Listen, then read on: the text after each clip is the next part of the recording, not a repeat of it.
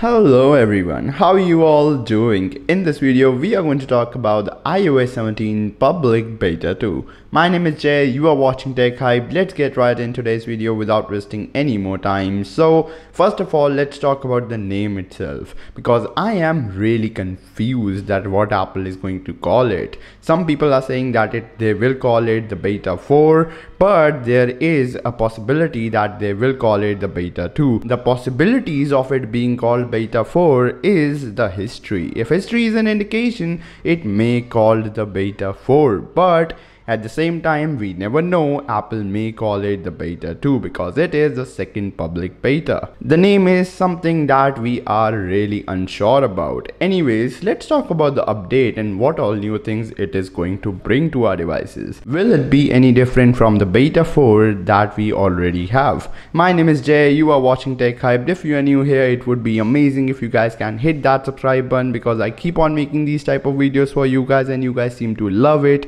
So please hit that subscribe button if you are new here. Now that you have hit that subscribe button, let's dive right into this video. Number one thing that I am going to talk about is my experience with the developer beta 4 of iOS 17. My experience has been pretty much alright with the beta 4. There are still things like overheating on my device. It is still present, and the wallpaper bug is also present. The wallpaper glitch, if some people are unaware about, the wallpaper glitch is where your wallpaper will be glitched and you have to just restart your device or apply the wallpaper again and again. This wallpaper bug is really irritating and there is no permanent fix for this. We are waiting for the wallpaper bug fix for a long time since the beta 1. The beta 4 has also not fixed the wallpaper bug for us. Talking about the performance day-to-day task and using my device to play some games like PUBG and doing some casual gaming, 8-ball pool and smash hit. Some of these casual to intensive games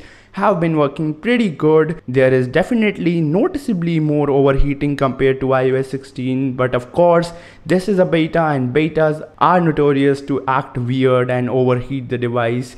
Then talking about the system data storage, the system data storage is still a problem on the iOS 16. So if you are short on storage, I mean the iOS 17, so if you are short on storage, the iOS 17 beta 4 is not for you, because it will just eat up a lot of your storage, especially if your device is like mine, 64 gigabytes. You are gonna pay a lot of your storage in order to use some of the new features of iOS 17. The iOS 17 beta 4 is a pretty darn good update, and the iOS 17 public beta 2 will be out next week in my opinion, because right now, the time I'm recording this video, it is Friday and it is very unlikely that Apple will release an update today. Then there is weekend, and after that the release, it's gonna be on probably from Monday to Wednesday, which means from 31st July to 2nd of August. This is the time where I expect Apple to release the public beta 2 of iOS 17. Now there is a thing, I think that Apple is going to change the beta 2 of iOS 17. The public beta 2 of iOS 17 will be different, because if it would have been same,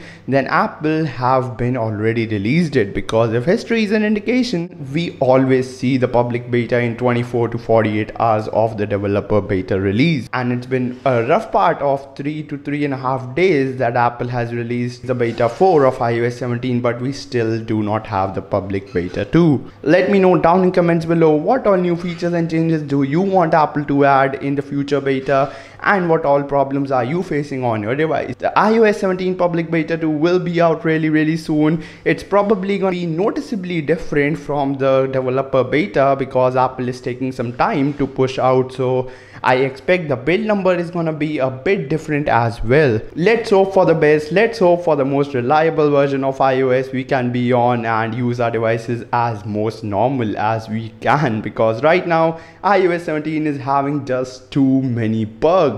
The battery life is also not the best. If I go in battery section, you can see here that the battery life that I'm getting it's really bad. The battery life that I'm getting on the developer beta 4 is about 5.5 hours, which is a bit more than the beta 3. I was getting 5 hours 20 minutes of screen on time, and it's like 10 minutes more than the beta 3. So the beta 4 is a bit better compared to the beta 3, but that is a really minor difference that doesn't play a major role in my opinion. Let me know down in comments below, are you having better battery on your iOS 17 beta 4 on your device, and what device are you running iOS 17 on? My name is Jay. Thank you so much for watching this video till the end. Peace out and have a great day everyone.